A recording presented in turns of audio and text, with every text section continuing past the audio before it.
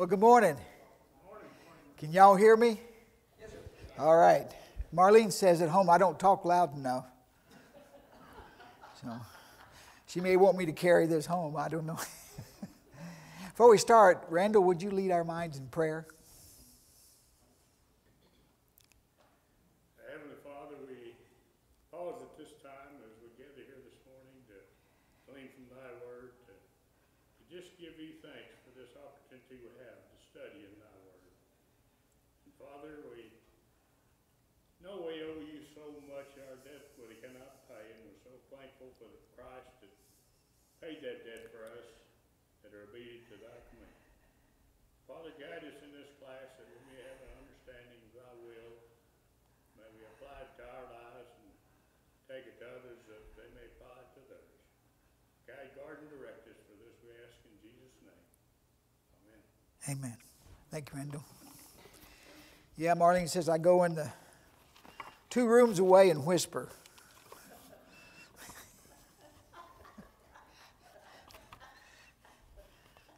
These women are laughing. They've told people that too. Well, Bill Ridley called me Friday. He said, we want you to teach the class Sunday morning too. I said, well, okay. We'll be in the city on Saturday. Maybe I'll have Marlene fix up a lesson or something. No, we're going to look at the book of Jude. You know, when you read a book, the most exciting part of a book to me is the last part of the book. You know, that's when things start coming together and it seems to pick up a lot of steam. I'm a big Dickens fan. Dickens is my favorite author, okay? But you notice in all the Dickens books, the last few chapters go like a motorcycle. The rest of it kind of is like people walking through the countryside. So it's exciting that way. Well, the last part of the Bible, you know, Peter, John, Jude, Revelation, to me, it just builds up steam toward the end. I just love it. The last part is so exciting to me whenever I read those books. So let's look at Jude. I call it Hey Jude. Marlene asked me what lesson's going to be on. I told her, she says, well, okay, just don't try to sing it. Jude talks about the way of Cain. You ever think about the way of Cain? What happened to Cain? What his life was like? It would make an interesting book all by itself. The book of Jude, but is a warning to us about false teachers. And these are teachers who secretly creep into the fellowship. So let's just look briefly at the book of Jude for the class here. Look at verse 3. Beloved, while I was making every effort to write to you about our common salvation, I felt the necessity to write to you appealing that you contend earnestly for the faith which was once for all delivered to the saints. That's one of my favorite verses. Once for all it was delivered to the saints. But first he mentions a common salvation. What does that mean to you? Now this is a class. Everybody can speak up. What does a common salvation mean? When you read that, what does that hit you? We're all saved. We share in salvation, okay? We're all saved alike. Yeah, it's available to all. You know, it's not available to some people and closed to other people. We need to remember that. God wants all men to be saved. It doesn't matter what color they are, what country they're from, what culture they've grown up in. God still wants everybody to be saved. And that's a big lesson for us to learn because we all grow up in our own cultures. We have our own built-in opinions about everybody else. But it's available to all. It's denied to none. God is not denying salvation to anybody. But they have to comply. Comply with the conditions that are relative to it. And that's the key. You can't be saved by just existing. God wants you to be saved. It's there. It's available to everybody. But you must contend for the faith and comply with the conditions. But it refers in this time period to Jews, to Gentiles, to slave, to free, to male, to female. Depends on the culture there, right? But to look at the last part, once and for all delivered. Now, what does that mean when you get to it? What do you think? When it says it's once and for all delivered. Contend earnestly for the faith which was once for all delivered to the saints. Once for all. It was revealed once, and there has been no revelation since it was revealed. Well, now wait a minute. I read in my history book about John Smith. He said he's had another revelation from an angel, and he wrote it down in a book, and he caused a whole group of people to move toward Utah. Oh, what you're saying is John Smith was a liar. Oh, you are? Whoa, okay. Well, what about this book? There have been a couple other books that they have, quote, found since we've gotten our Bible. And I don't remember the names of them, but they were named after Bible-age people. Anybody remember some of those books that they've said they found? Dorlinda should know them. She knows everything.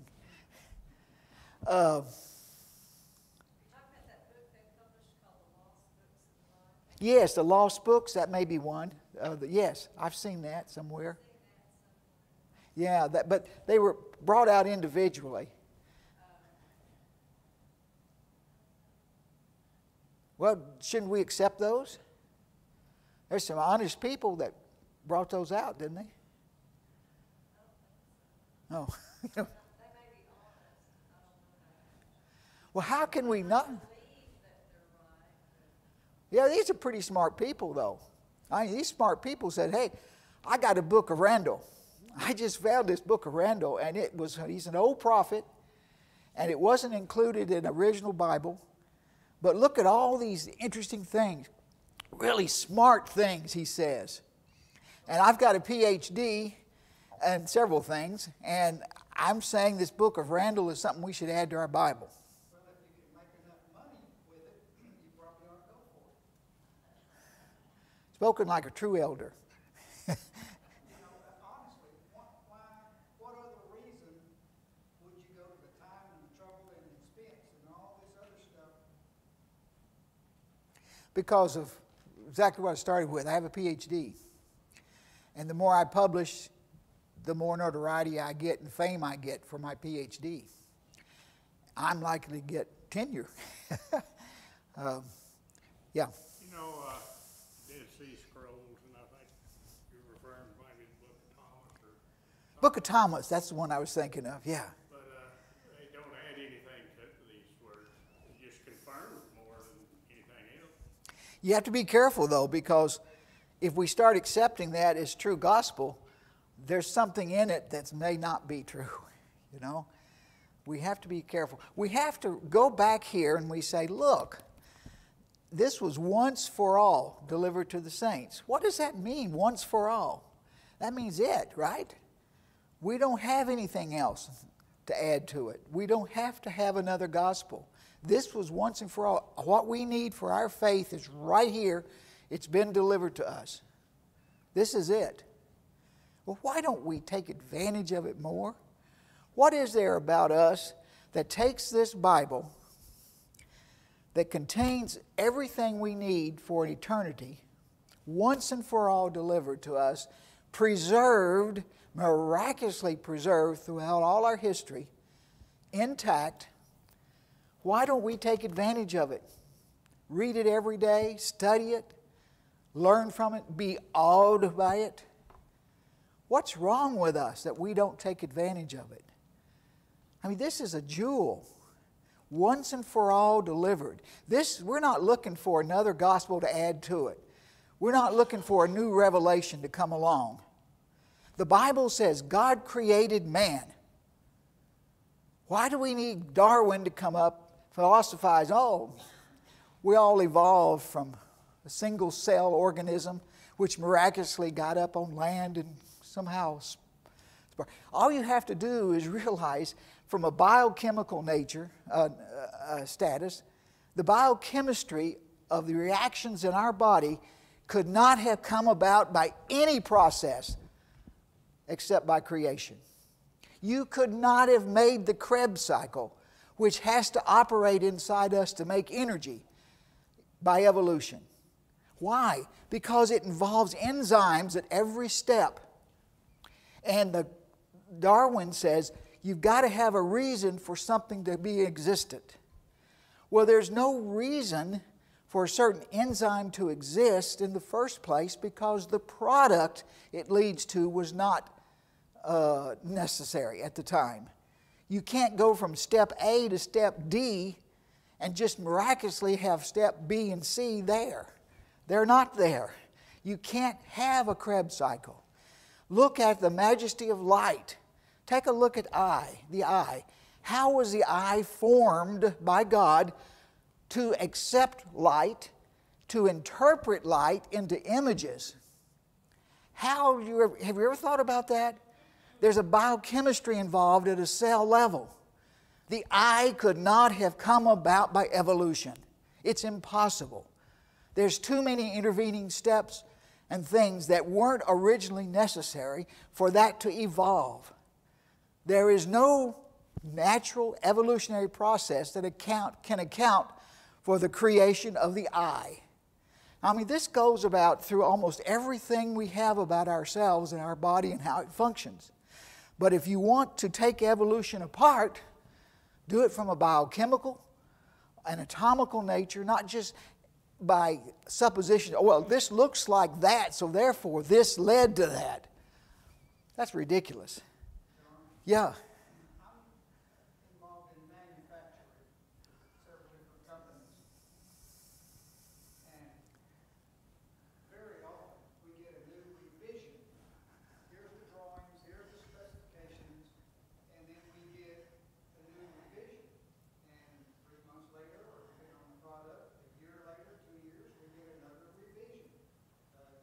Drawing change, certain requirements, we get new revisions. Why do we not get new revisions of a baby? You know, the next 10 babies that are born, why don't they have new revisions? Well, they're going to get better. Why don't we improve on that? Why don't we get new revisions? It's because, just like you said, God created perfect. We can move on. But everybody wants a new revelation, you know, more information. We got it. Absolutely. We want something else. Well, there's something about our human nature that we have to address as we grow up. Part of the maturation process is what you don't have when you're a young child or an early teenager. You don't have the process of putting our human nature on a practical or sensible level of being. Our human nature, we have to control our human nature about a lot of things. So a lot of it's that way. A lot of people just don't let themselves mature beyond a certain point, so they're always craving something that they can't have. But anyway, good point. Yeah. Why is there still a salamander? Why do we need a salamander? Once it's created something that led to something else, why is it still around? You know. Anyway, there was a mathematician that came out of Waco who said that he worked out, so the mathematical odds of man coming into a being or creation happening from a big bang or anything else, the mathematical odds of things being as perfect as they are so overwhelmingly high that mathematically it's impossible.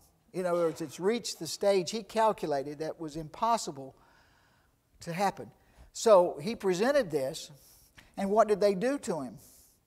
They fired him. Baylor Institution fired him. We can't have you talking against science. He's not talking, he's just presenting a mathematical proof about something, but they don't want to accept it. They don't want to accept it. Anyway, Jude says and teaches us that The faith was once and for all delivered. It is a permanent deposit. It is not to be superseded. It's not to be modified. It's not to be amended. It was delivered through the inspiration of the Holy Spirit. Galatians 1:11, 2 Peter 1:21. If you want to make notes of those in your Bible as to what that refers to. Galatians 1:11, 2 Peter 1:21. The Bible was delivered through inspiration of the Holy Spirit. It's not to be modified, amended, added to, superseded. It's permanent. It's here. It's ours. All we have to do is take advantage of it. Well, look at verse 4. For certain persons have crept in unnoticed. Those who were long beforehand marked out for this condemnation, ungodly persons who turn the grace of our God into licentiousness and deny our only Master and Lord Jesus Christ. Boy, that's a magnificent verse. That sounds like Dickens right there. Sounds like Dickens. False teachers have appeared among the saints. You know, look how long the gospel had been delivered at the time this was written. Less than 100 years, right? And already false teachers were creeping in among the saints. Creeping in, stealing in the depths of the night because they can't be seen until they're there, you know. Peter had warned that they would bring in destructive heresies back in 2 Peter. This is one of the reasons that I find that last book so exciting. 2 Peter talks about the false teachers here. He said they would bring in destructive heresies. Destructive heresies. Turn back a couple to 2 Peter 2. Those are good. 2 Peter 2, just a few pages back. And look at verses 1 and 2. But false prophets also arose among the people, just as there also will be false teachers among you who will secretly introduce destructive heresies, even denying the master who bought them, bringing swift destruction upon themselves. And many will follow their sensuality, and because of them the way of the truth will be maligned. How prevalent is that today? How prevalent is that today, do you think? Darlene says constant. You know, John, certain church decided that it was too complicated, the Bible, so the people didn't need the Bible, they decided it for us. And that's one of the reasons of the Dark Ages and stuff. But anyway,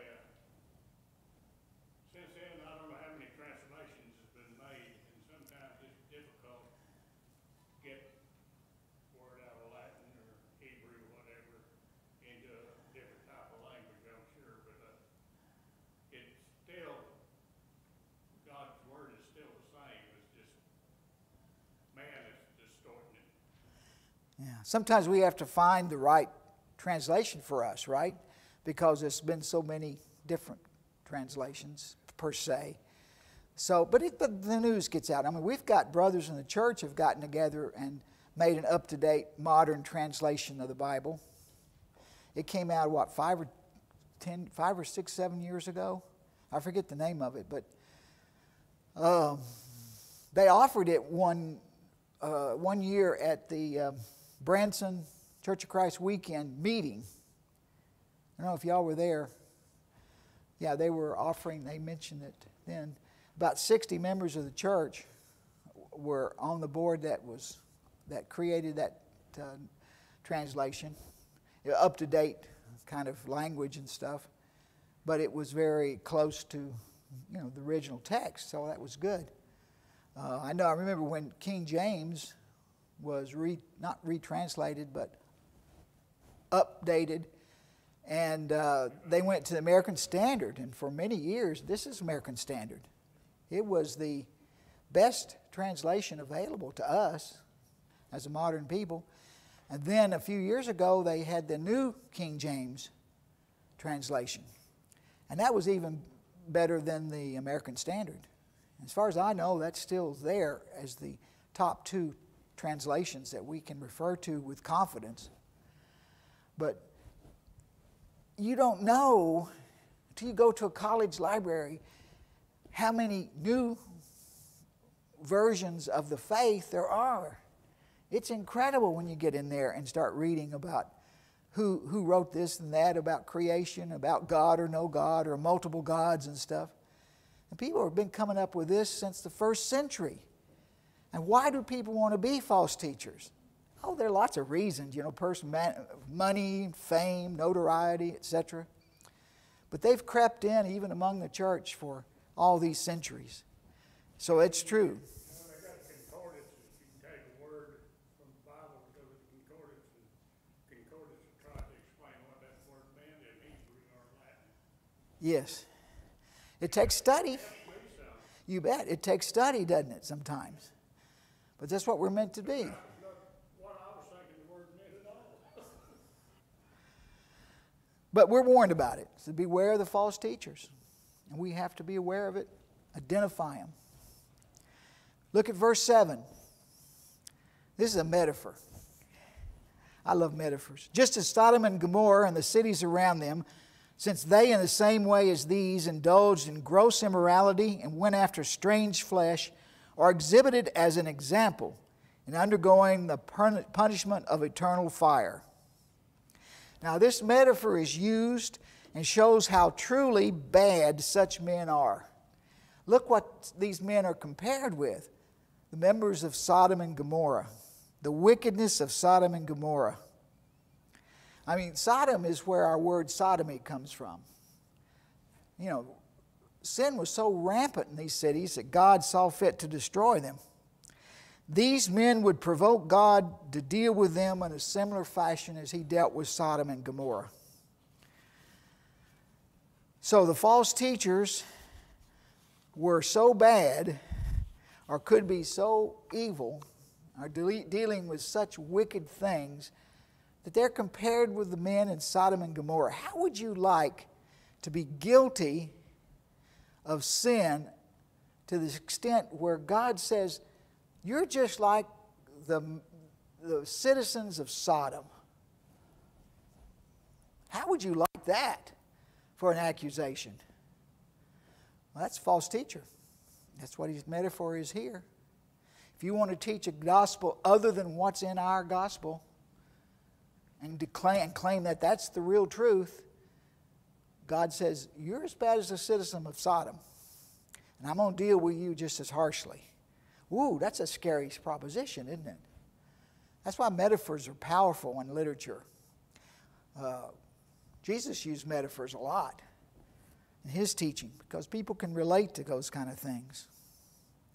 In verse 8, we read, in the same manner, these men also by dreaming defile the flesh and reject authority and revile angelic majesties. Now there's a sermon for Ron. Oh, the false teachers are living in a dream world. He says also by dreaming. What's a word for a guy living in a dream world? What? Delusional. That's the word I'm looking for. She is so smart. Sometimes you got to stay around and talk to her. Ask her biblical questions. She knows the answers. You know, we need to know each other a little bit more, I think. Find out a little bit more about each other. That's part of the fellowship. Well, anyway. Dream world. They're living in a dreamy world. They delude themselves. They're deluding themselves. And I'll tell you, there's a lot of professors out there who are deluding themselves. When I was in college, I had 5 minors. And one of my minors was in biology. And part of the biology, one was a 3-hour course I took in human evolution. The professor, even though this was University of Colorado, the professor for that course was a visiting professor from Southern California. Oh, he came in. Let me tell you, you had no recourse to object. He presented a certain line on evolution, and that was it. There was no argument. There was no secondary thought. It was this way. And when he gave us a final, he gave us an essay. And he said, your final grade will be based on this essay. And when we handed in the essay, he took them and went back to California. He sent us our grades. He sent us our grades. He wasn't going to stay around and debate the essays. He wasn't going to stay around. He said, this way, period. This man was delusional. There's no way to describe delusional. They're set on one particular way, and they're not open to any other suggestions, alternatives, anything. You know, this way may be wrong, but they're going to stick to it no matter what. They were delusional. These false teachers are often delusional. And because of their delusion, look what happens. Jude says, 1, they defile the flesh. 2 Peter 2:10. 2 Peter 2:10. And especially those who indulge the flesh in its corrupt desires and despise authority, daring, self-willed, they do not tremble when they revile angelic majesties. Boy, they indulge in fleshly desires, and that's where we came up with the 60s philosophy. What feels good is good. What feels good is good. Hey, it was tough for us to grow up in the 60s. People say, well, I grew up in the 80s or I grew up in the 90s, and it's tough. Well, we had a hard time. You don't even know what it was growing up in this country in the 60s. First of all, we had to face Vietnam. Then we had to face all the cultural, quote, revolution that was going on here at home. And it dealt with this philosophy. If it feels good, it's fine. It's okay. Let's indulge our fleshly desires. Let's get on those drugs. Let's create all sorts of sexual diseases. Man's sensuality can be the judge of what's right and wrong. What's right and wrong? I'm not going to use the Bible. I'm going to use what feels good. That tells me what's right or wrong. If it feels good, it's got to be right. If it feels good, it's okay. That's my sensuality being the judge of what's right and wrong, not the Bible. We have to be careful of that. We can fall into this without even knowing it because, hey, this feels good, this feels fine. The 60s mentality gone amok. The 60s mentality gone crazy. This is what defiling the flesh means. The second thing is these people reject authority. Peter, he says they despise authority or reject authority. What does that mean, they reject authority? What's he talking about?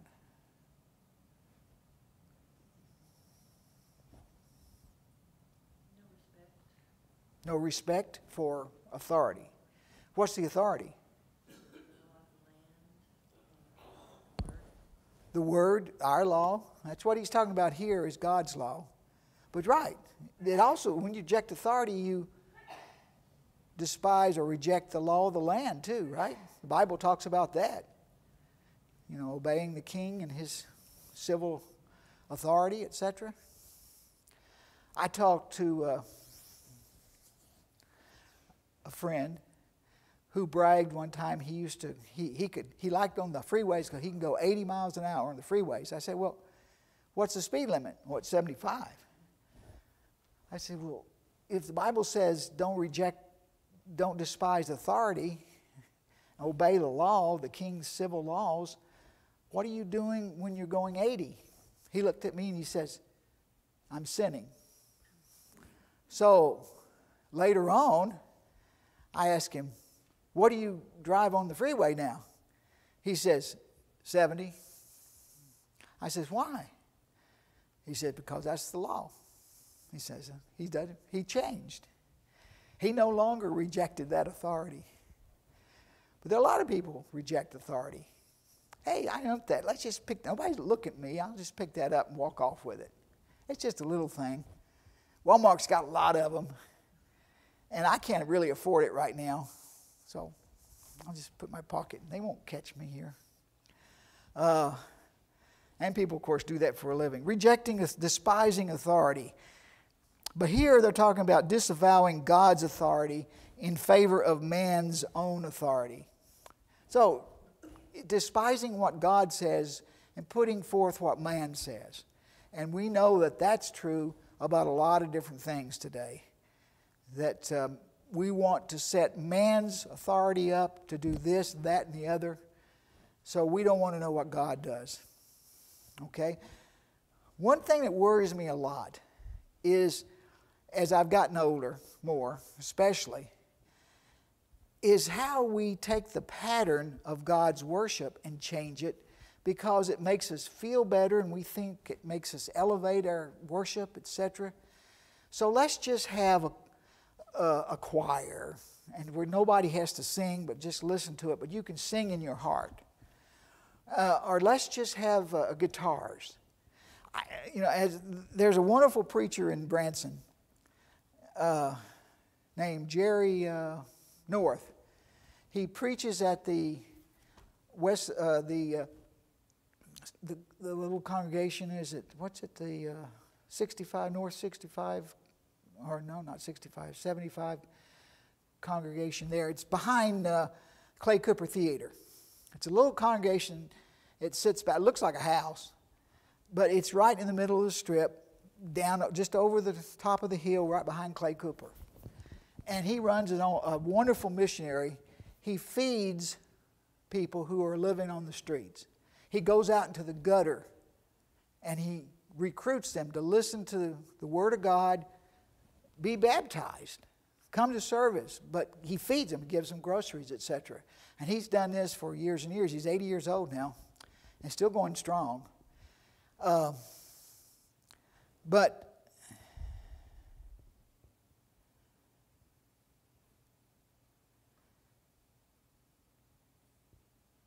he talks about guitar. Where I got on this was he said, I can't find in the Bible where it says God wants guitars in worship service. and it's a way of saying it makes our music better, so let's just put them there. Man put them there. The organ was not added, or instrumental music was not added to the worship service. To the Catholic Church added it in 400 in something, 450 or something. And until then, they worship a cappella. That's the pattern, it says in the New Testament. We know that. That's the pattern of worship. So man changed that pattern. And my question is, if it's different from the pattern that's in the Bible, in the New Testament, what's the authority for it? Whose authority put that there? It's man's authority, right? Man's authority to put that there. So it worries me that we will be held accountable for that one day. And it does. And so it makes me more assured to follow the pattern. There's a great book out there from the 50s called Follow the Pattern, or Behold the Pattern. You'd have to look it up now. I know it's out of print, but it's the whole idea is there's a pattern of worship God gave us, and we ought to stick to it as much as we can, as far as we're able. So disavowing God's authority in favor of man's. So anytime that something happens in worship service or in our lifestyle, one thing in the back of my mind we ought to ask ourselves is, what is the authority for this? I'm behaving this way. What authority do I have to do this? I'm worshiping this way. What authority do I have for doing this? Is this God's authority or is it mine authority? Okay? Now, I brush my teeth and I do the 2-minute thing most of the time with the electric toothbrush. What authority do I have that? I've got the dental association authority that tells me that that's a good way to keep my teeth clean. So I'm doing that on the basis of the ADA authority. Does that affect my salvation? No. That's the freedom I have as God's given me as a human being, is I can do something on the authority of man because it doesn't affect my salvation. But if it affects my salvation, I need to know what authority makes me do it. So we need to remember, we need to humble ourselves before the authority of God, and false teachers reject that authority. The third thing it mentions here is they revile angelic majesties. Peter calls them glories. That means they have no respect for God's holiness or God's power. That's what that means. There are many ways to show disrespect to God. There are a lot of ways that we show a disrespect to the God that made us. And what they're doing here is showing a disrespect to the power of God. And we need to remember in our day of life what we're doing as far as respecting God. Is what we're doing showing a respect for God, or is it disrespecting God? Are we doing something and it shows a respect for God and what He wants us to, or is it showing a disrespect for what God wants? My mom said, I don't want to ever be in a place that I'd be ashamed of being when Jesus comes. If Jesus comes and finds me there, I don't want to be in a place that's bad. That's showing a disrespect for God. My mom was a great teacher in certain ways. Okay? But yeah, it's interesting. Okay, I'll go down. Let's go down to the saloon. And I love Chris Christopherson because he was a folk singer that spoke to my generation. And he's very poetic. And there's a great song called Silver Tongued Devil. Have you ever heard that song? Wonderful song. It's about a man, he says, well, I went down to the Tally-Ho Tavern to buy me a bottle of beer. I sat down next to a fair young maiden whose eyes were as dark as her hair. And as I went searching from bottle to bottle for something unfoolish to say, that silver-tongued devil just slipped from the shadows and laughing stole her away. Say, hey, little girl, don't you know he's a devil? He's everything that I ain't, hiding intentions of evil under the smile of a saint. All he's good for is looking for trouble, shifting his shadow to blame. Some people say he's my double. Some even swear we're the same. But that silver-tongued devil's got nothing to lose. He'll only live till I die. We make our own something and pay our own dues. That silver-tongued devil and I. Inside us, we have a silver-tongued devil wishing to get out, create trouble. And one of the reasons that he finds it easy is that we're down in the saloon going from bottle to bottle. Does God want us there? Are we there to glorify God? Are we respecting God's authority and power? We need to watch how we do. Make sure we're not reviling angelic majesties. Verse 10.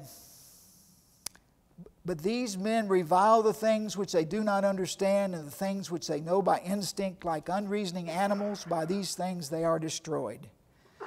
When men get like this, they are behaving on the level of animals and will bring forth their own destruction. And then verse 11, that's where we started. Woe to them, for they have gone the way of Cain. And for pay they have rushed headlong into the error of Balaam and perished in the rebellion of Korah.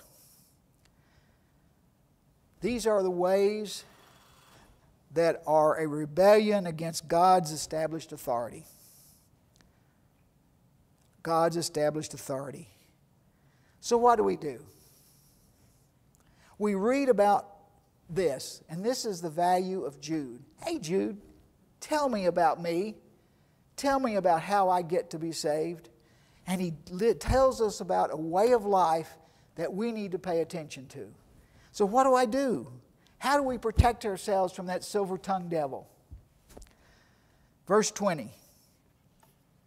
But you, beloved, building yourselves up on your most holy faith, praying in the Holy Spirit.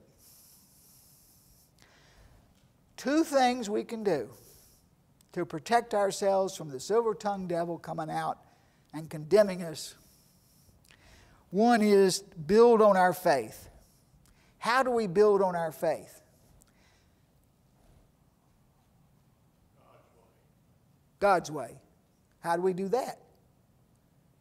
Well, man's always thinking, I got a better idea than to do it. But God's way is not our way. If we're going to be a bit obedient, we need to go God's way, whatever we want to do. How do we know what that is? The word's there. Come back to it, don't we? All come back to the same thing. The established authority of God. And we're taught in this established authority that there's a power in the Word. There's inherent power in this written Word. We can feel it. We can see it operate. We can realize it's real. Okay?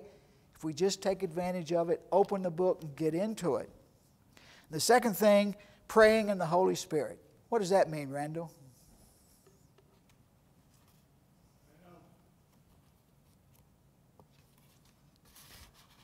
Tough to describe. Praying in the Holy Spirit. Meditation, if you meditate in the Word and you ask God's will be done, I think that's what God wants. Well, where does He live? Where can I go to meet the Holy Spirit and recruit Him to help me?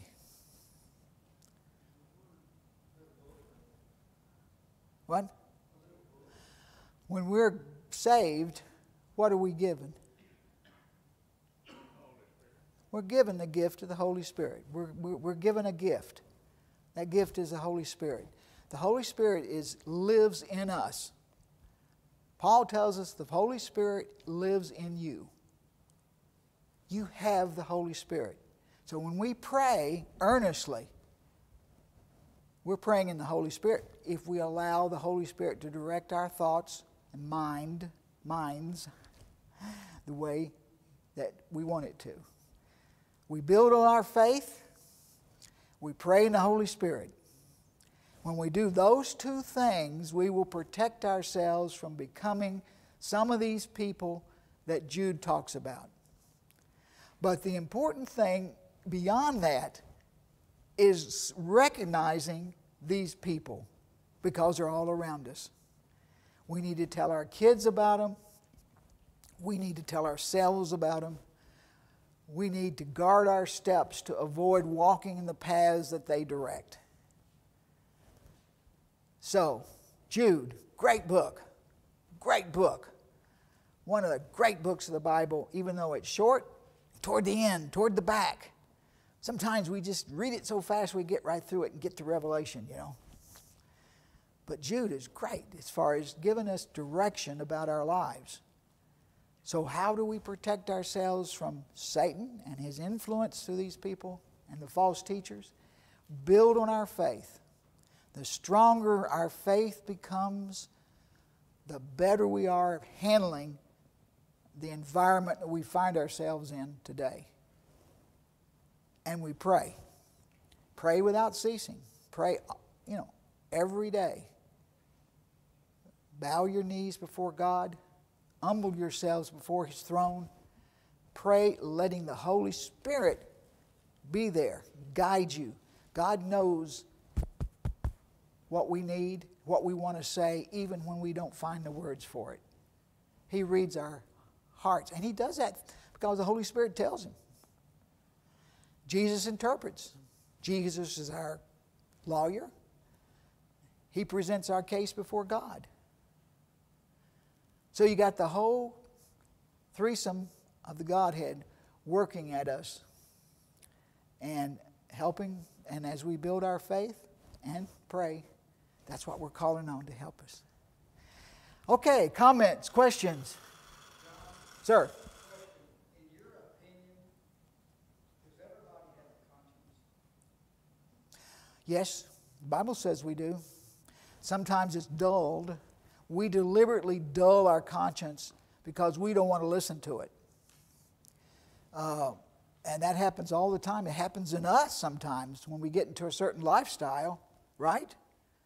We see it. But people are born with a conscience. Well, they say, well, how about the antisocial person? You know, the person who has no conscience, no obvious conscience, so he kills because he kills people because they don't mean anything to him. He's dulled that conscience. But that spark he was born with. And God wants him to be saved too. You could say that Dahmer was an antisocial, no conscience. But somebody went to him and appealed to what used to be his conscience and baptized him in the prison before he was killed. So yeah, they have a conscience. Psychiatrists say you don't. Psychiatrists say these people were born without a conscience. It says contend earnestly. How many of us is earnestly contending? Or we just go by lackadaisically? I want to be saved, but I don't really want to go. Don't want to work at it. Problems. Yeah. But contend earnestly is hard to do. Hey, sometimes. the Ukrainians are contending earnestly for their homeland. Who would have thought that the little country of the Ukraine, with no big army, no arms, could have contended like they are? Who would have thought that Russians, peasants, could have resisted Hitler in World War II as he drove toward Moscow? Who would have thought that? Who would have thought? Nobody thought that in the whole world, but they contended earnestly. Who would have thought the Filipinos in World War II could have fought as hard as they fought, contended earnestly for a rebirth of freedom in their land like they did? But they did. Who would have thought that? Who would have thought the Huguenots in France could have kept the Bible when everybody else was killing anybody who had the Bible? That was the Dark Ages in France, right? The Inquisition in France, when the Catholic Church declared the Bible was not to be out there for anybody. And they... It hadn't been too long. There's certain countries over there you could get killed for bringing them. Hadn't been that long when they had to smuggle Bibles into the Ukraine. You know, I know that Bear Valley had a work for a long time of taking Bibles into the Ukraine, but it was interesting is the way they got across the border was they bribed the guards with Bibles.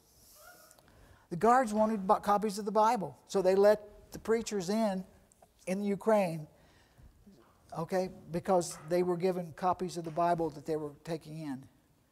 Interesting, isn't it? The power of the Word beats man every time.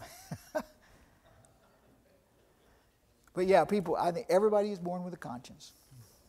Okay.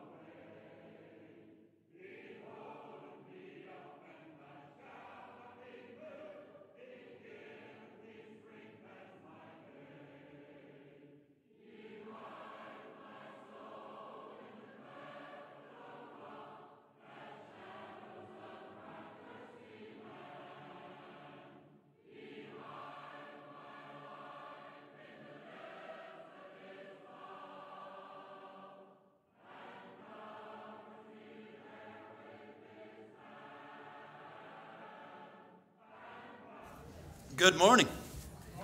Welcome to Eastside.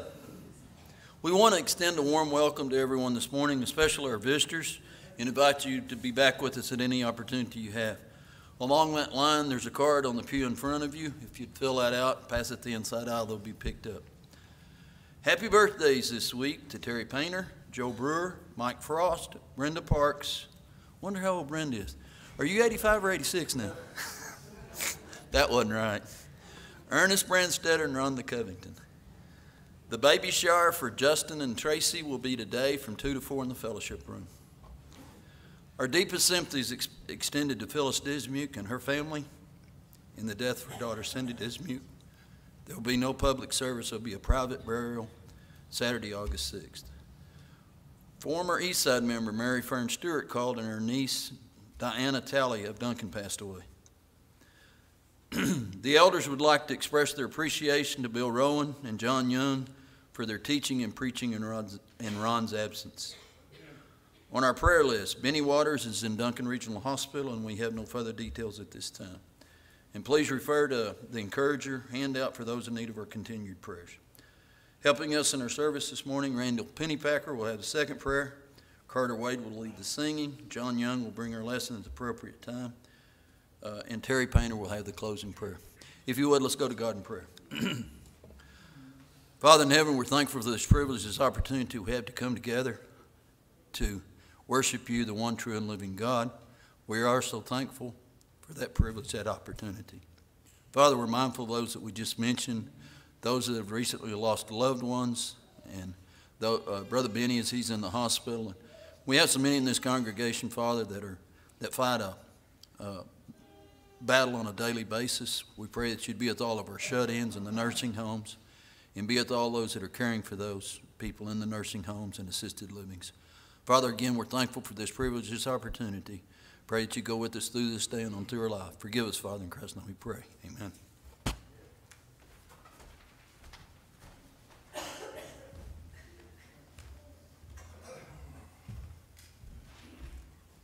Well, again, I'd like to say good morning to everyone. Hope everybody's here is ready to sing praises to our Lord. If you'll turn to number 66, you're using our book today, be our first song of praise to our Lord. Number 66. Praise God from whom all blessings flow. Praise him, all creatures here below. Praise him above, ye heavenly hosts. Praise God and Son and Holy Ghost. Turn now to number 2. Number 2, another great song of praise, number 2 in our book.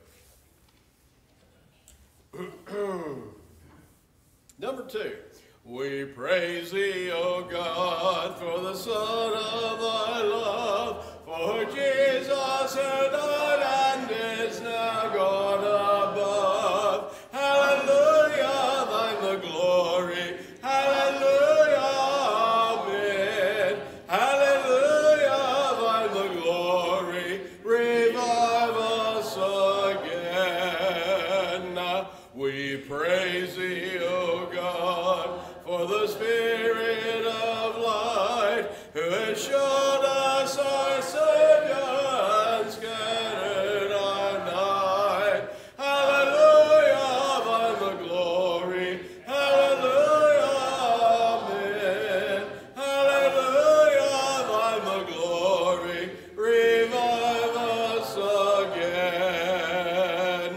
Revive us again, fill each heart with thy love, may each soul be rekindled with fire from above. Hallelujah, thine the glory, hallelujah, amen. Hallelujah, thine the glory, revive us again. Amen. I love that song. I'd like to sing every verse, but I've got several songs I want to get in here today before John brings us our lesson today. John had so many songs that go along with your lesson, it's unreal. So anyway, looking forward to it. Let's turn to number 543. 543. 543. All right, here we go. Sing them over again to me, wonderful words of life, and let me more their beauty see, wonderful words of life, thy beauty, teach me faith and duty, beautiful words, wonderful words, wonderful words of life, beautiful words, wonderful words, wonderful words of life. Christ the Blessed One gives to all wonderful words of life. Sinner, listen to the loving call, wonderful words of life. Also freely given, wooing us to heaven, beautiful words, wonderful words, wonderful words of life, beautiful words, wonderful words, wonderful words of life.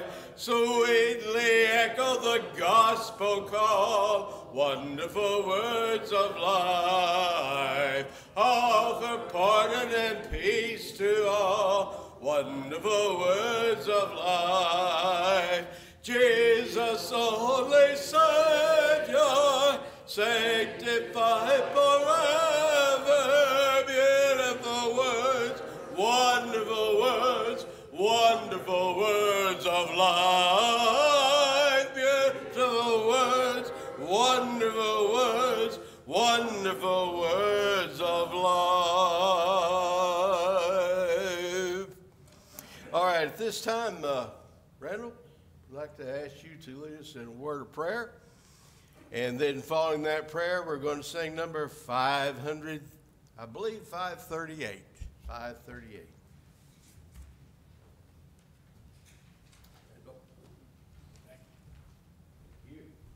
Thank you, Carter, for those wonderful songs. Thank you. If you bow with me, we'll have a word of prayer.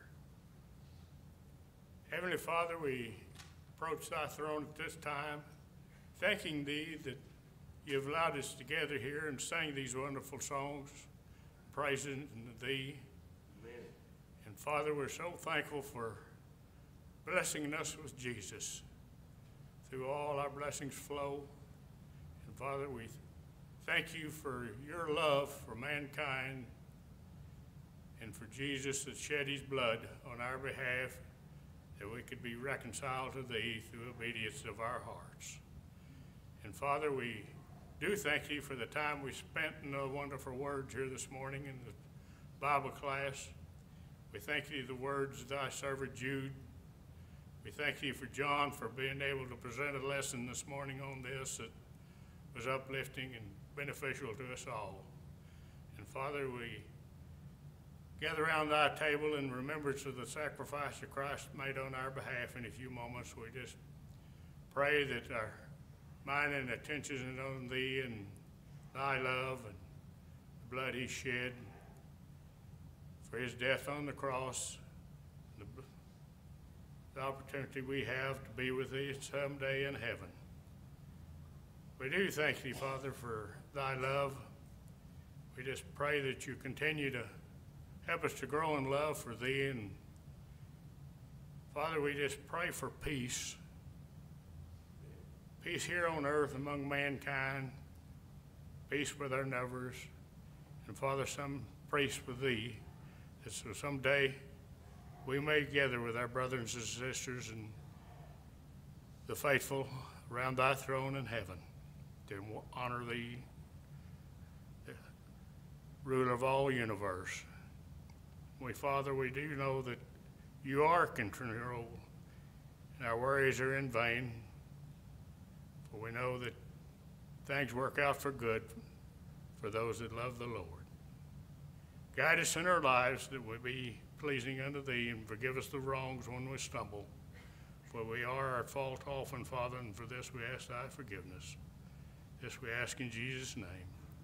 Amen.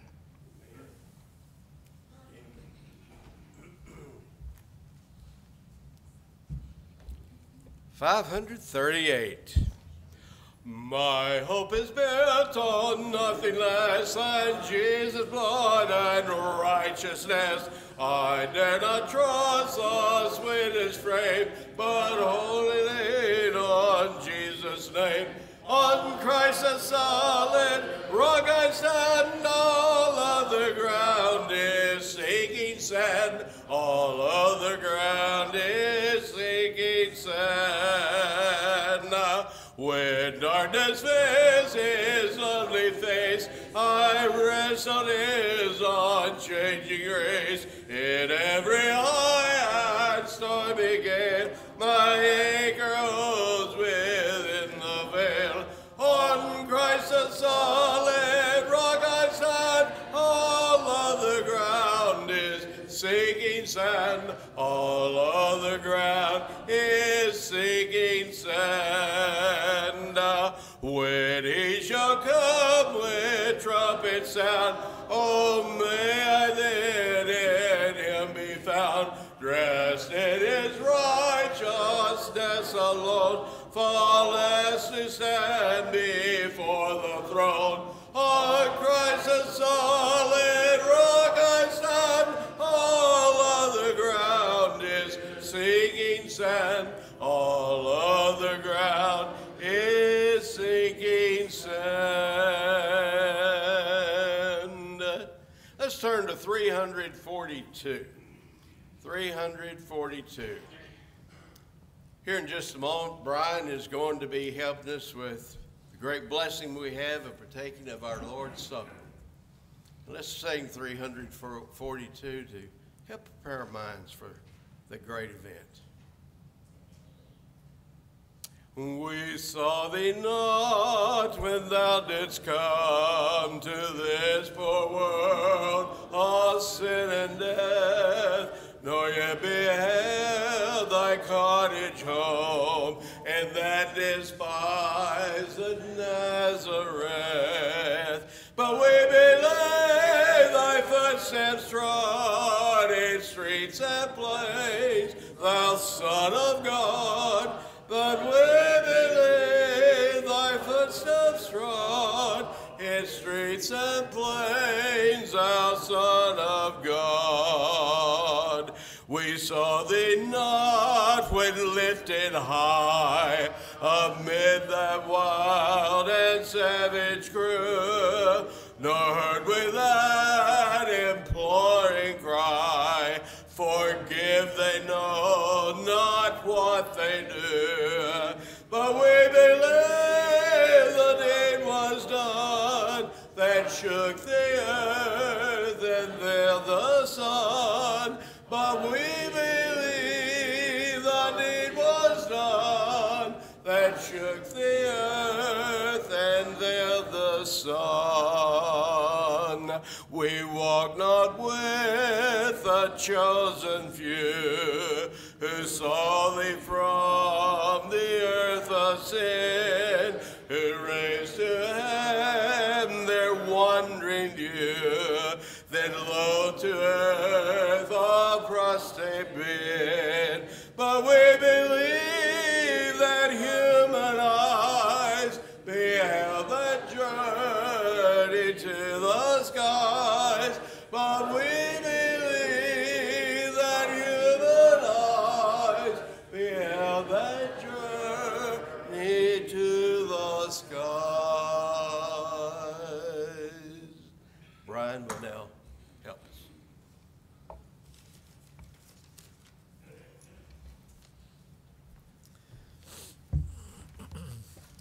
Does everyone have a packet? If you do not, please raise your hand and one will be brought out to you.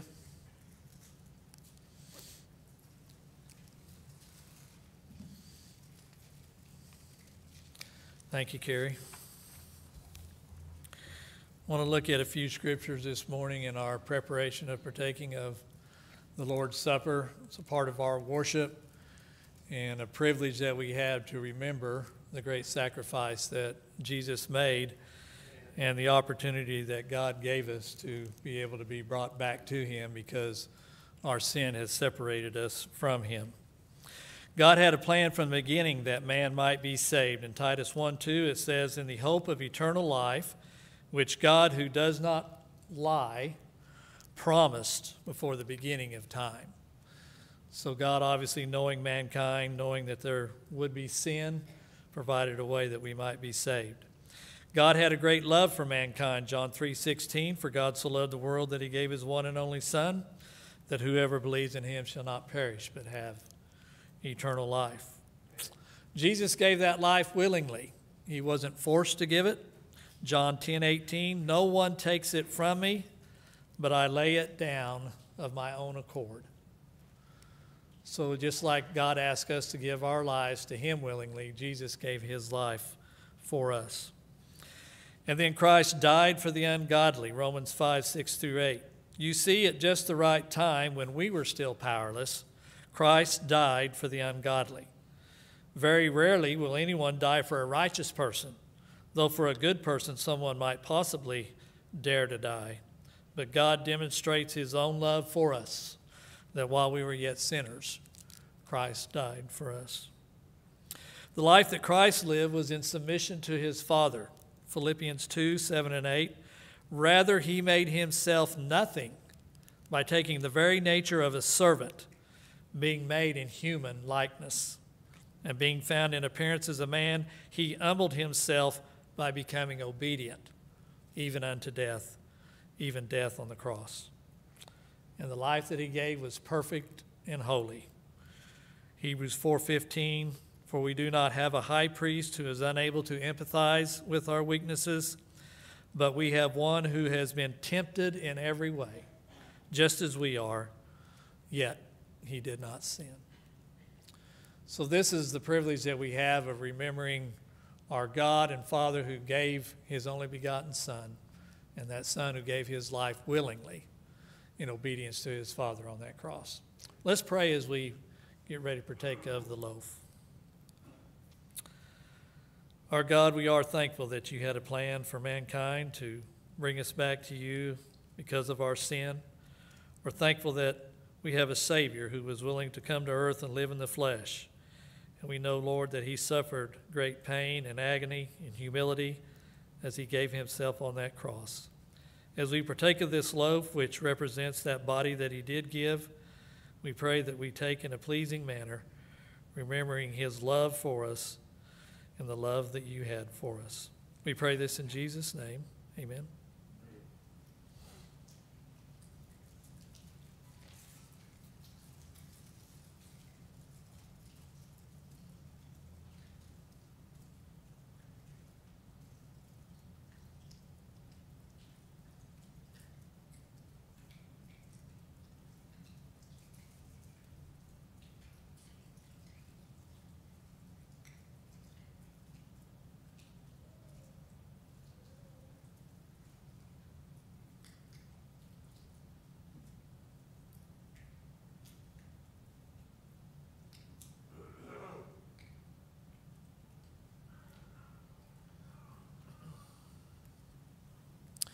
Now let's pray for the blood that he shed. Lord, we're brought back to the cross and we're reminded of the suffering and pain that Jesus endured, but of the great love that you had for man in giving your Son. We're thankful for his blood that was shed, because that blood has the power to cleanse the sins of all mankind, for all who will believe and obey, and a continual cleansing of those who walk in the light as he is in the light. May we partake of this in a pleasing manner. In Jesus' name we pray. Amen.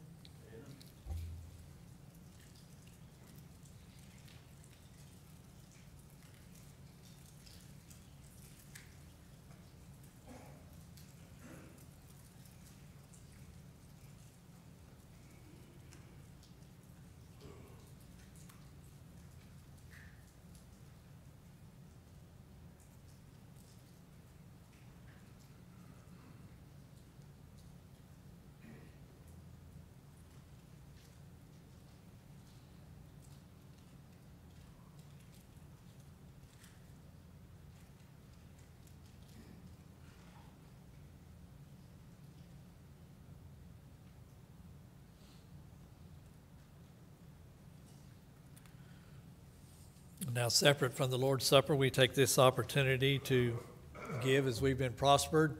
The Word teaches us that we should lay by and store. We should give cheerfully. And we ask for the guidance of the elders in that distribution. Let's have a prayer, please. Lord, we recognize that all things are yours, that you've blessed us in abundance, and that we're to be stewards of those things that we are blessed with. We pray, Lord, that we've made the decision in our hearts to give to you freely, and we do that cheerfully, and that it will be used for the good works of the church here at Duncan. We pray these things in Jesus' name. Amen.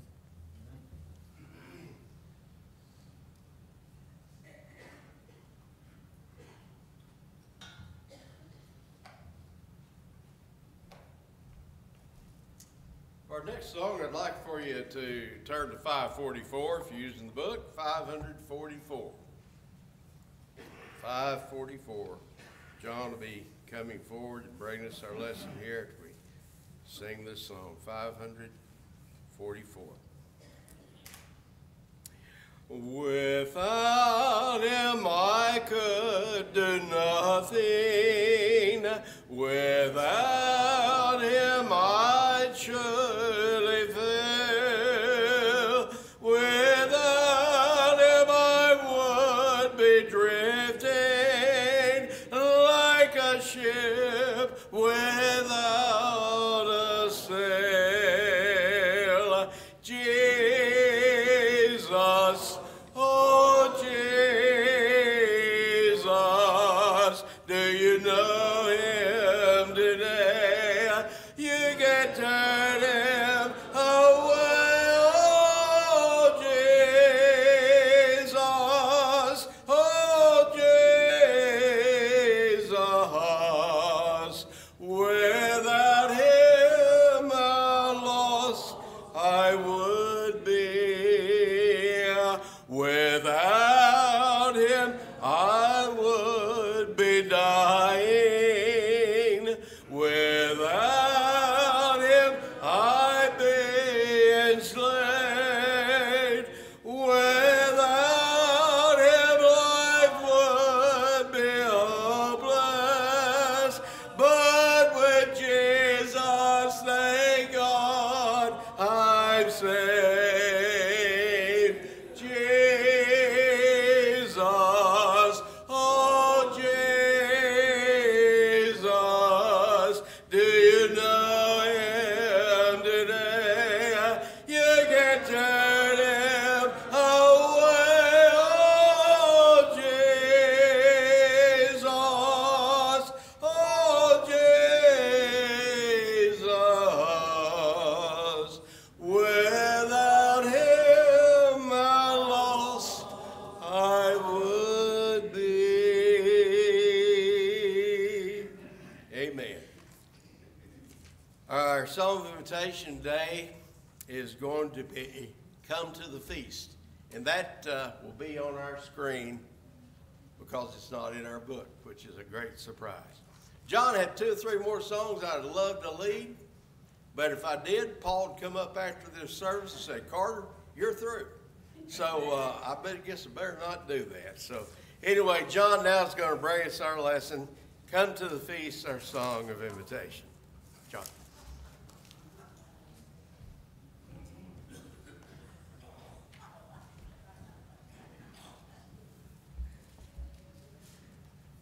If you're wondering where our minister is, this picture popped up somewhere on social media. I figured he's on a holy missionary trek, probably to Jerusalem. You can see he's got his staff and his cover, his poncho. If that's not it, am I on? I'm not on. Well, I was on. Let's see.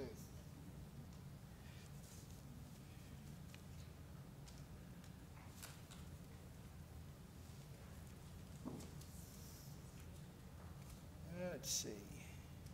Oh, I turned it off. Ah, there we go. Now I figure he's on a holy mission. See his his poncho and his staff. But if that's not it, then he may be escaping from a Chinese prison. There's the jungle he's coming out on a log bridge. So Wednesday night, I expect him to be here. So I want y'all to ask him what it was like in a Chinese prison. And if you're not here Wednesday night, what's your excuse for not being here Wednesday night? We're going to talk about excuses today. Excuses. Let's turn to, now this wasn't in the printout for some reason didn't come through on the printout in the bulletin. So turn to Luke 14. The basis for our sermon is Luke 14. We'll read verses 16 to 24. But he said to them, a certain man was giving a big dinner, and he invited many. And at the dinner hour he sent his slave to say to those who had been invited, come, for everything is ready now. But they all alike began to make excuses. The first one said to him, I have bought a piece of land and I need to go out and look at it. Please consider me excused. And another one said, I have bought 5 yoke of oxen and I am going to try them out. Please consider me excused. And another one said, I have married a wife, and for that reason I cannot come. And the slave came back and reported this to his master. Then the head of the household became angry and said to his slave, go out at once into the streets and lanes of the city and bring in here the poor and the crippled and the blind and the lame. And the slave said, Master, what you have commanded has been done, and still there is room. And the master said to the slave, go out into the highways and among the hedges and compel them to come in, that my house may be filled. For I tell you, none of those men who were invited shall taste of my dinner.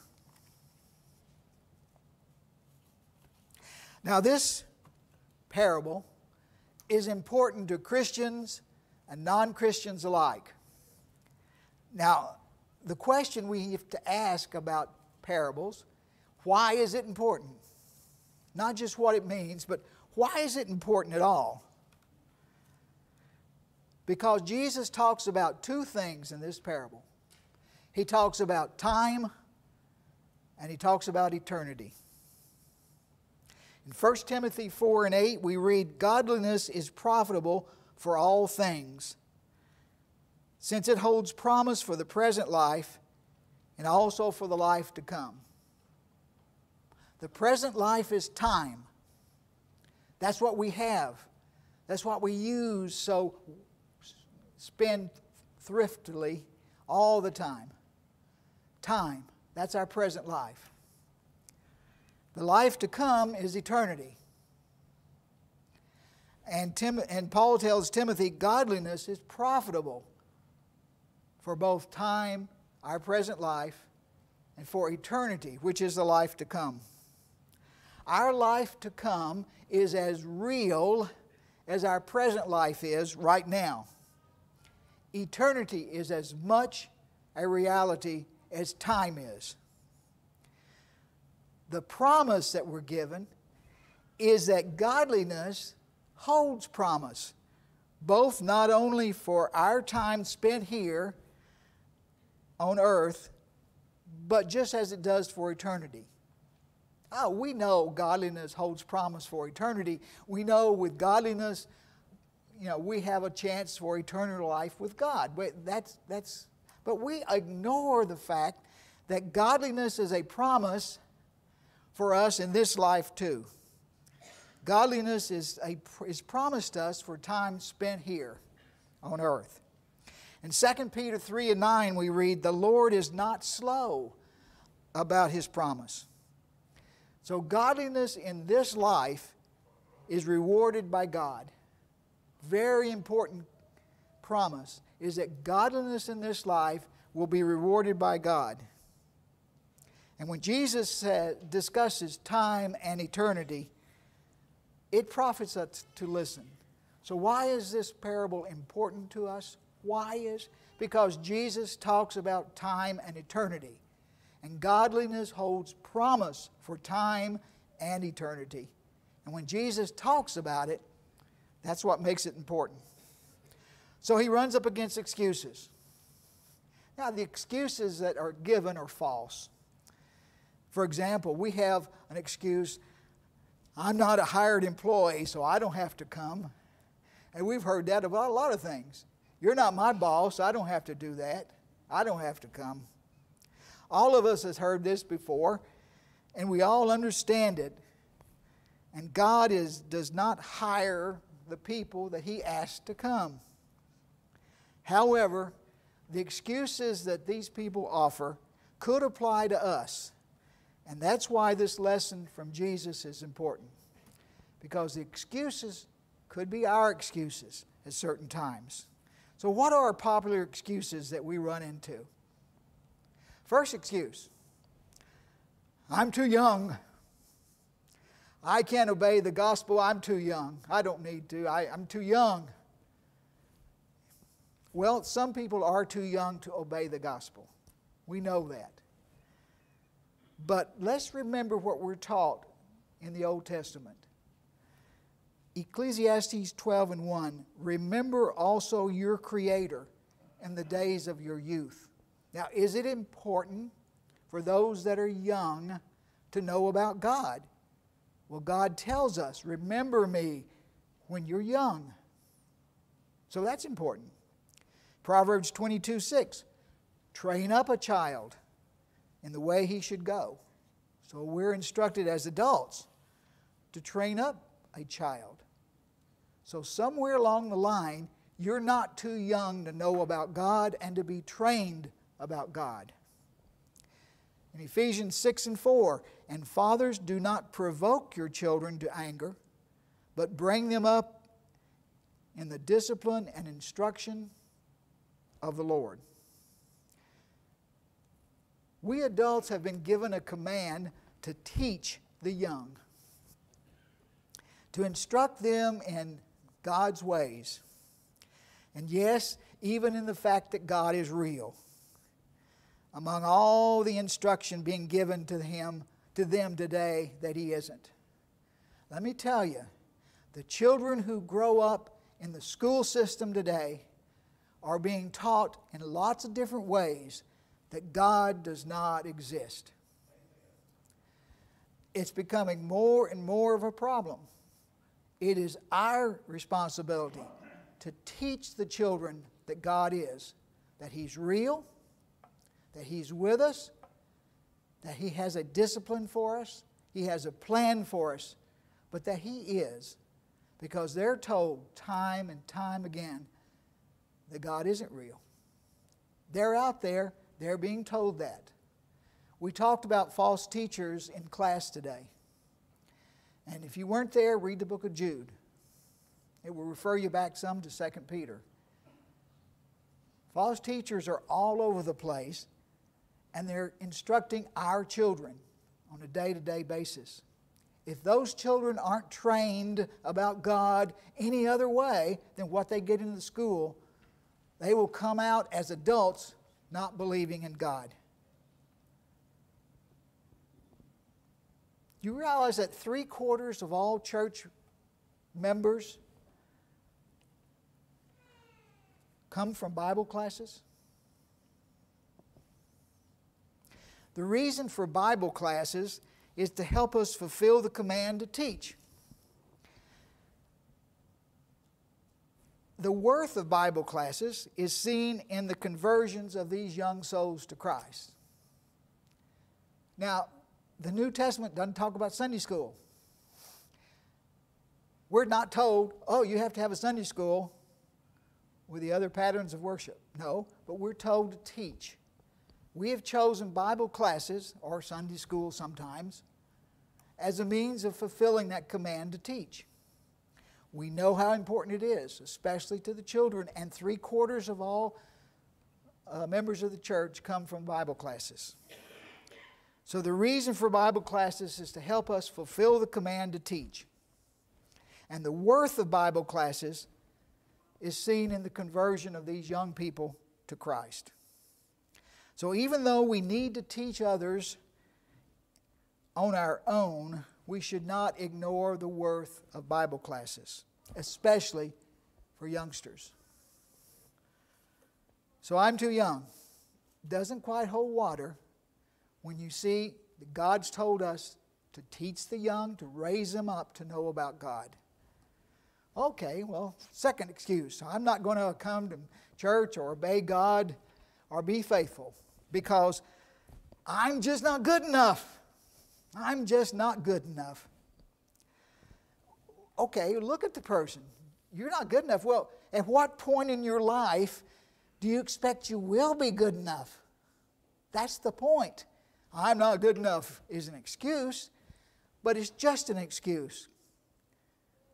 When do you expect that you will be good enough? 2 Timothy 3:13. Evil men and impostors will proceed from bad to worse, deceiving and being deceived. So left on his own, man does not spontaneously change without any teaching or any other way from bad to good. He has to have proper guidance and instruction. I'm not good enough, but one day when I'm walking down the street, I'm suddenly going to come to the realization that I am good enough to come to church and be converted to Christ. I'll be good enough when that happens. It's not going to happen. Men go left on their own. God says men go from bad to worse. Matthew 9:13, Jesus says, I did not come to call the righteous, but sinners. The church is not a hotel for saints. The church is a hospital for sinners. Nobody here is ever good enough. None of us is good enough. But if we thought we weren't good enough to be converted or to be saved, we're selling God awful short because He came for us. Romans 5:6, while we were still helpless at the right time, Christ died for the ungodly. Christ died for the people who weren't, quote, good enough. If you feel that you're just not good enough for God, you have to realize that you're exactly the person God is looking for. If you don't realize that, I will assure you, somebody else is looking for you. 1 Peter 5:8, your adversary, the devil, prowls about like a roaring lion, seeking someone you to devour. If you don't feel like you're good enough for God, I guarantee you, somebody else out there thinks you're good enough for him, and he's looking for you. That's the devil. If your excuse for unfaithfulness is that you're not good enough, God says, now is the acceptable time. Now is the day of salvation. 2 Corinthians 6:2. I'm not good enough to come to church. I'm not good enough to be faithful to God. I'm not good enough to believe. Well, God says, now's the time. Now's the time. God's looking for you. You're exactly the person He's looking for, and now's the time for salvation. Okay, some people say, I'm too good, and I'm certainly better than many people in the church. They're just a bunch of hypocrites over there. Now, most people don't use that as an excuse anymore, outright. But a lot of people feel that way in their hearts. Some people feel if they're that good, they think that they're good enough to direct their own way, to guide their own steps. I'm good enough to go my way. I'm good enough to make my own way. I'm good enough to make these decisions for myself. I don't need to come to church to do it. I don't need God to tell me I'm good enough. Jeremiah 10:23. Now this is hundreds of years before Christ. Okay? Jeremiah says, a man's way is not in himself, nor is it in a man who walks to direct his steps. Someone who really believes that he's better than the faithful or better than Christians in general has to be taught what? Humility before God.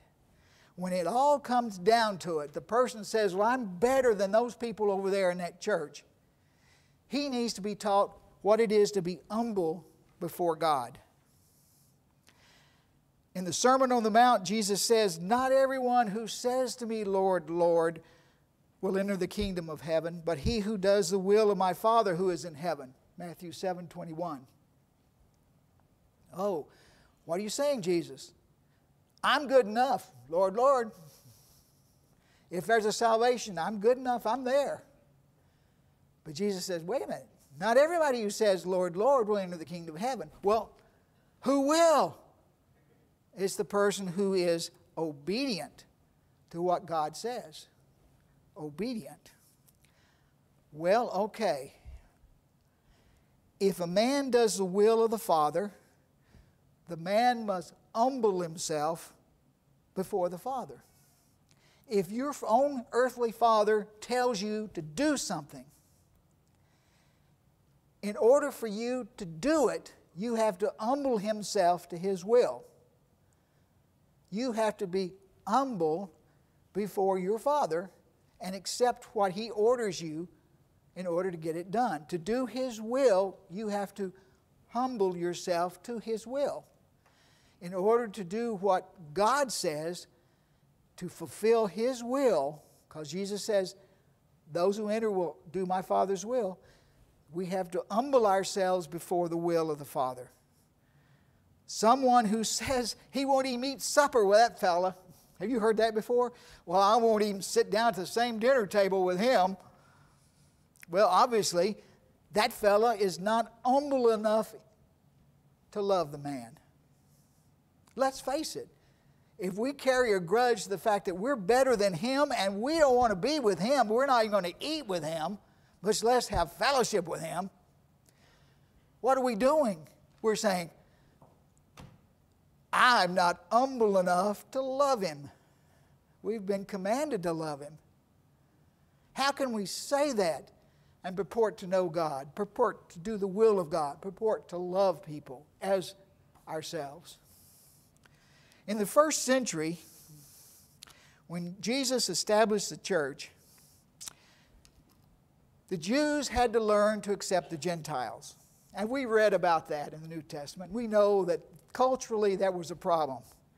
Now, we don't accept the real meaning of it sometimes. That seems so foreign, so distant, so much in the past. The Jews not accepting the Gentiles. But it's a big thing. Well, do we have any big things that we compare it to? Now, anybody who is as old as I am was raised in the 50s. And I was raised in the South.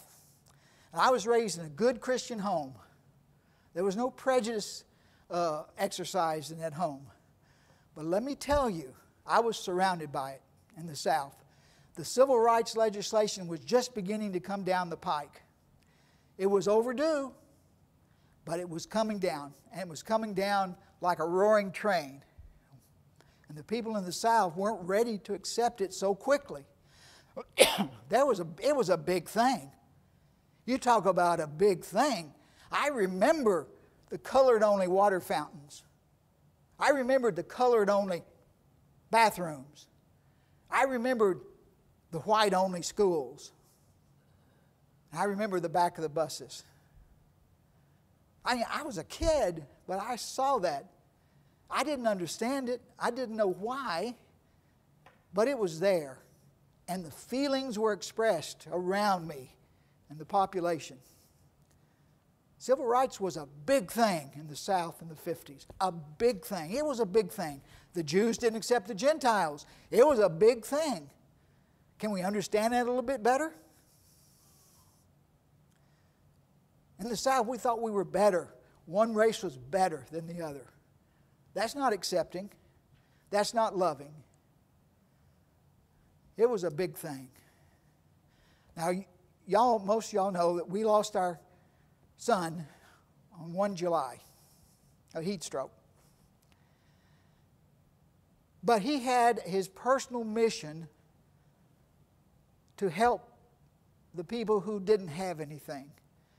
He had a mission of going out among the homeless people and teaching them about God and counseling them how to get along, how to find a place to live, what to do with themselves. He lived among them sometimes.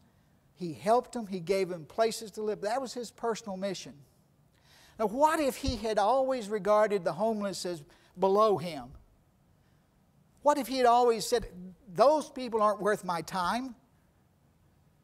I'm better than them. Why should I spend my time doing it? Those people would never have been helped. Scott went there and helped him. He did that a lot. An individual, person to person, he helped. That was somebody who actually thought he wasn't better than they were. Is that a big thing? On an individual level? You betcha. A big thing.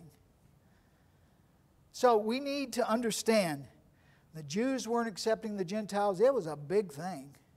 One group thinking they were better than another group is not serving God. If someone won't accept Christ and His church because he feels they are too good for the church, there are a lot of examples we can use to show them the utter falseness of that excuse.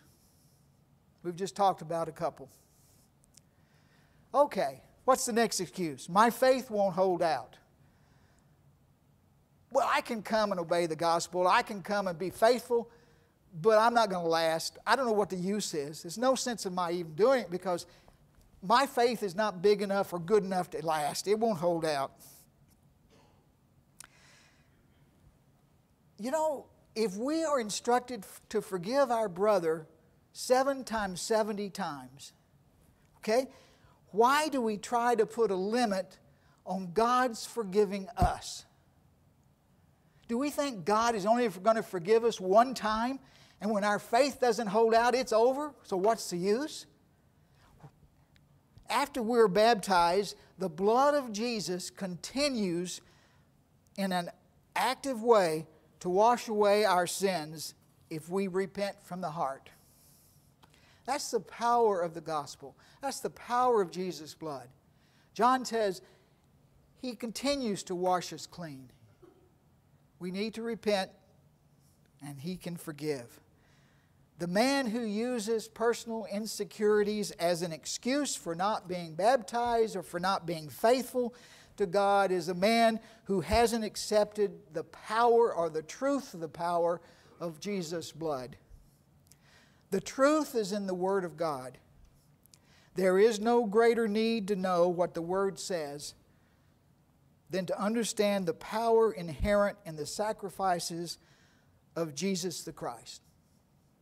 And that's one reason I love Carter's selections of songs. Carter preaches a sermon by his song leading. I feel like the speaker can just go home after Carter's song service. If we know the words, if we sing from the heart, the lesson is there. So the truth is there. The Word says to understand the power that's inherent in the Word of God, in the blood of our Christ. So your faith won't hold out? Don't sell God short. He will forgive you. Don't sell Him short. But now we get to the biggies. These are the ones we hear more often, more commonly, and we have to know how to deal with them. The next one is, my associates will ridicule me. Excuse me, are you a teenager afraid of peer pressure? My associates will ridicule me. We've got to remember what's at stake here. What does Jesus say we're talking about? We're talking about time and eternity. You are not the first person in history to face ridicule for doing what's right. Now, Joshua 24:15, you need to write on a 3x5 card and put it on your refrigerator door.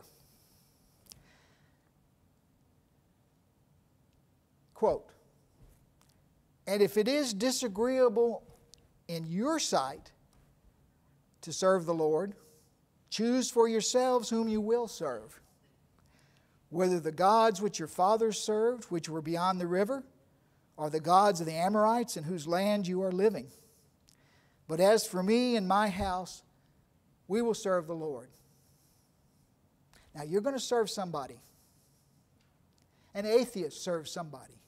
Everybody ends up in a servitude to someone or something. So choose. Are you going to choose to serve the Lord? As Joshua says, for me and my house, we're going to choose to serve the Lord. We need to focus on that, put that on our refrigerator. We can read it from time to time.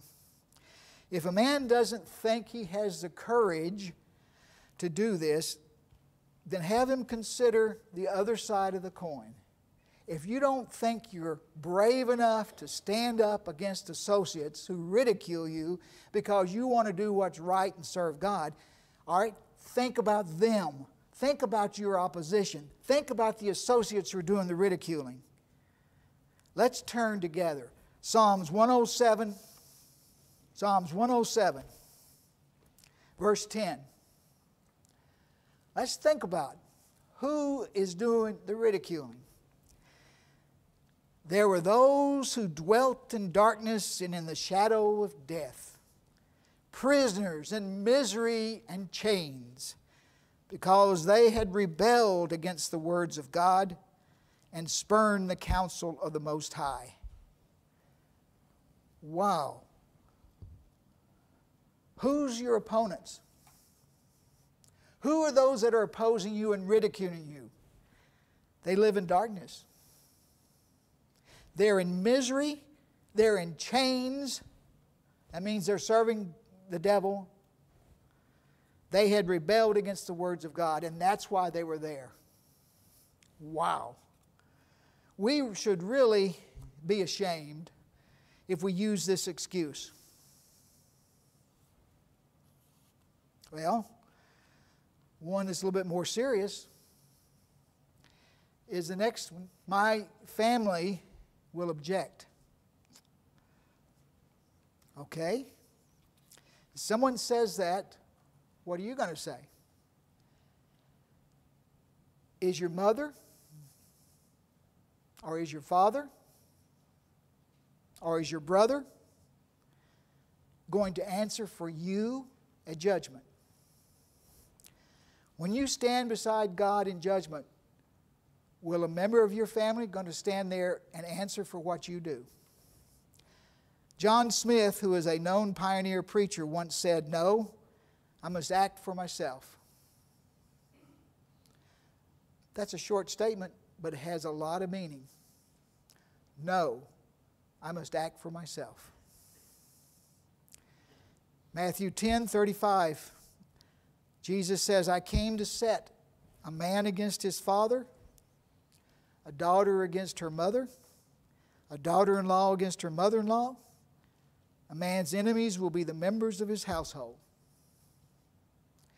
If a member of your family objects to you being faithful to God, Jesus has already said He's come to set apart those family members.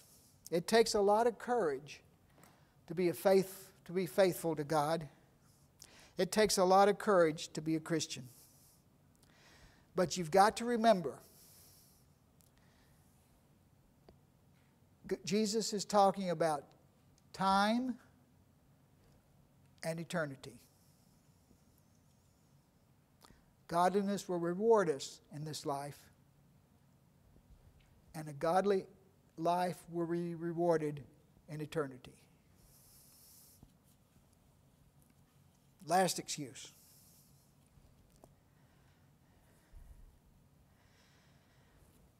Well, okay, I've got some courage. I've got some humility. I know God will forgive me. I'm old enough now to understand. But look, there are just too many ways. Look, there are just too many ways. Which way is right? Which is right? Look at the person. What does Jesus say? Listen, you're saying too many ways. Look at the Bible. Jesus says, follow me. 2 words. Follow me. Which is the right way to go? Jesus says, follow me. Remember the Christians in Thessalonica. In Acts 17:11 it says, who were commended because they examined the Scriptures daily to see what God had said was right. They wanted to know what God said was right. And they examined the Scriptures daily, and they were commended for doing that. That is our example today. Which way is right? Follow me. We've got to examine the Scriptures to know what way is right. John 14:6, Jesus said to him, oh boy, I am the way, the truth, and the life. No one comes to the Father but through me. Wait a minute. Wait a minute. There's this other way, and there's this other way, and there's this other way, and all the way over here to the other wall. And Jesus says, I'm the way. He didn't say, I'm one of the ways. So you can say, I can choose any of those and I'll be all right, right? Jesus says, look, I'm the way. I am the truth. Well, how many truths are there? The truth. Jesus says, I am the truth. I am the life. No one comes to the Father except through me. No one gets there except through Jesus Christ. So when Jesus says, follow me, that is the way, we should set our course that way. How do we find out what that way is? Just like the Christians at Thessalonica. We study the Scriptures daily. The answers are there. I am the way, I am the truth, I am the life. There is but one way, and there is only one truth. Everything else is man-made and will not hold up at judgment. What's man-made? Everything that God didn't ordain or authorize. Did God put guitars in the church? No. Man put guitars in the church. Is that a proper way to worship God? What does the Scripture say? It says, worship Him with the words of your heart and sing and make melody to God. Did they have instruments in the first century? Absolutely. Did the Jews use instruments in their worship? Absolutely. Did David talk about using instruments in worship? Yes. They had them, but they weren't in the first century church. The New Testament says, sing and make melody in your heart. It doesn't say, play a guitar. Will God say one day, okay, it's all right. I thought guitars was a good addition. Will God say that? Well, you have to realize, who authorized it in the first place? Did God authorize it? No, man authorized it. Will God accept what man authorized? I don't know. That's God's authority. God's privilege to say so. But I'm not going to do, well, I don't know about that. Am I willing to bet my eternity on that? It worries me. It worries me. We think man authorizes this for our own good, our own benefit. It'll be okay. But the Bible doesn't say put guitars in the church. Does it say okay to be saved without baptism? We were at a secular service one time. The man stood up at the end and said, hey, who wants to be saved? Raise your hand. She raised her hand. I said, okay, you're saved. Raise your hand. Okay, you're saved. Those people left that meeting. They felt like they'd been saved. Is that God's way? Did God authorize that way of salvation? Well, we know it didn't. God's system for salvation is right there in the Word. That's His authority. He set that down. If man chose to change it, it's man-made. Man-made. Is homosexuality okay today? Well, it wasn't okay in Old Testament times. They were taken out from the people and stoned to death. Was it okay in the first century? No. Paul teaches us in depth about homosexuality. And the church at Corinth had people who were homosexuals at one time. And he says, you were that way, but you've been changed, you've been baptized, you've been made Christians, you've been cleansed by the blood of Christ, you no longer behave that way. Then all of a sudden, 2,000 years go by, and man says, it's okay. I'm saying it's okay. It's all right. You were born that way. You don't have to worry about behaving anything. Behavior is a choice. That's a whole different lesson. Behavior is a choice. We choose to behave that way. And it may be hard not to behave a certain way. We may have a compunction to behave in a way which isn't right. But God doesn't say it's okay because you have that compunction or that urge. He says that's not right. You don't do that. You don't do that. So which way is right? Is it man's way? You can be a homosexuality and a faithful member of the church. You can practice homosexuality all you want to. Because today we've determined it's right. Is that man-made? Yes. Is it God-made? No. Which is going to save you? Which way are you going to believe in when it comes time to stand before God in judgment? Is it okay to steal? No. We've never said it was okay to steal. But some people have the compunction to steal. I just can't resist it. I mean, that looks so good, I'm just going to put it in my pocket. That's stealing. That's taking something that's not yours. God say it's okay? No. He never says it's okay. We know it's not okay, but you behave in a way which makes you a thief. Is that okay? No, never has been. We can understand that. Why can't we understand other things that man tries to set up for us? Let's look at 1 John. Turn over to 1 John 4. 1 John 4 says, Beloved, do not believe every spirit, but test the spirits to see whether they are from God, because many false prophets have gone out into the world. By this you know the Spirit of God. Every spirit that confesses that Jesus Christ has come in the flesh is from God. And every spirit that does not confess Jesus is not from God, and that this is the spirit of the Antichrist, of which you have heard that is coming, and now it is already in the world. The man who doesn't believe that Jesus is the only way is the man who is not confessing Jesus is from God, and he's the Antichrist. Jesus himself has declared that this excuse, there's just too many ways for me to know which to go, is false.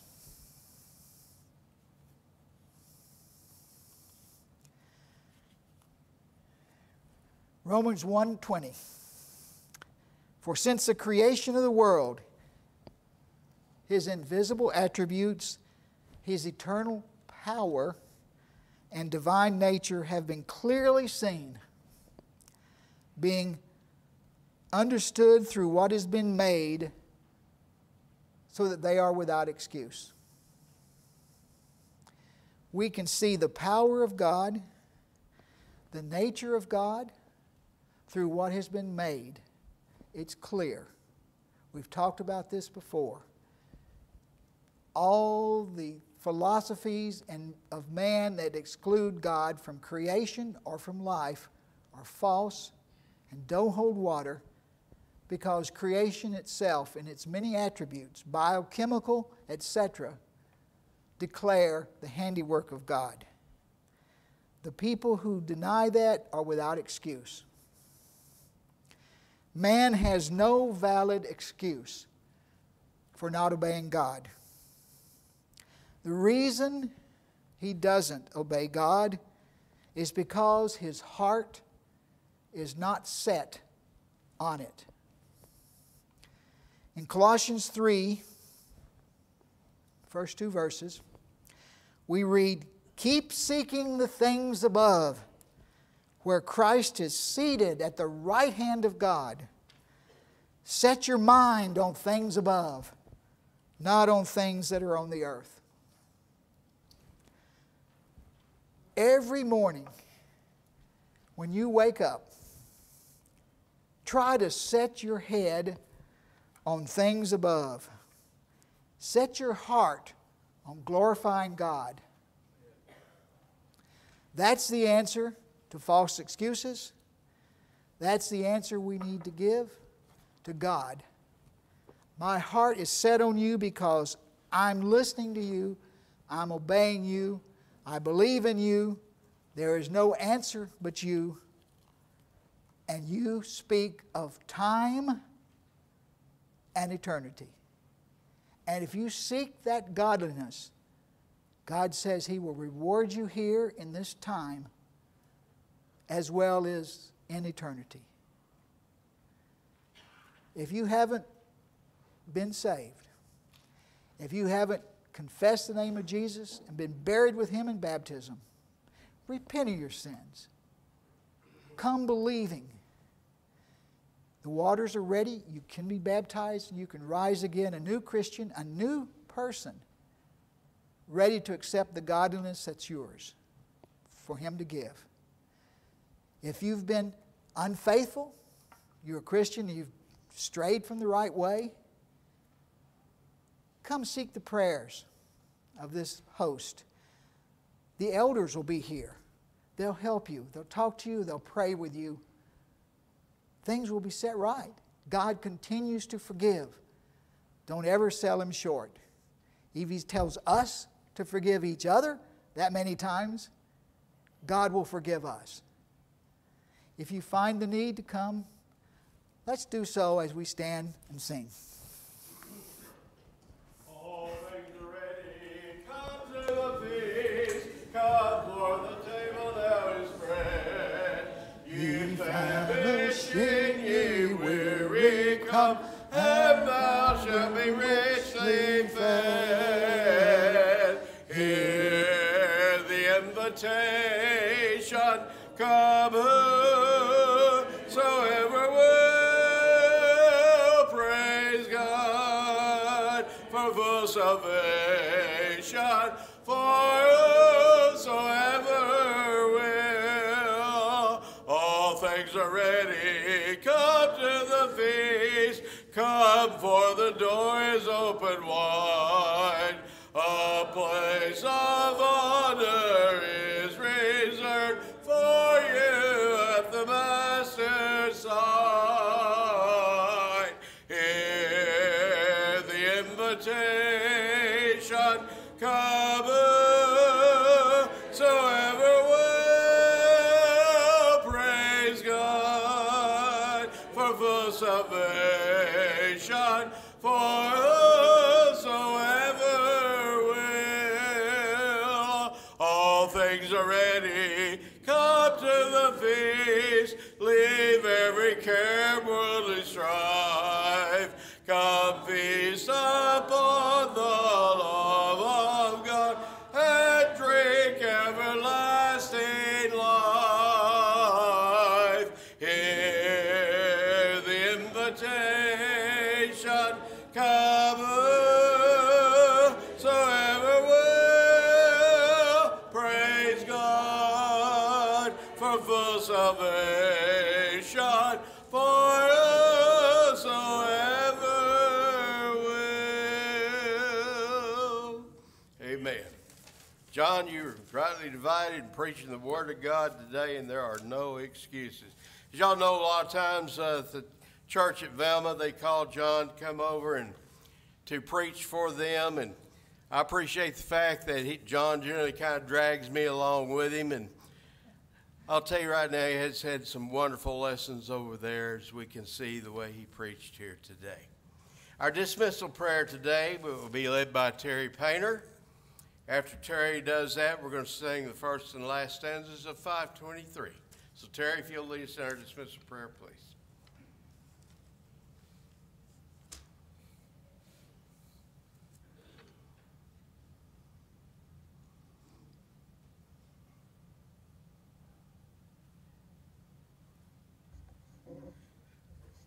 Bow with me, please.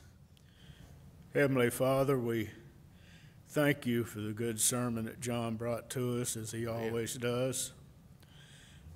Father, we've all heard the excuses that he's brought out. both in our lives and throughout the land.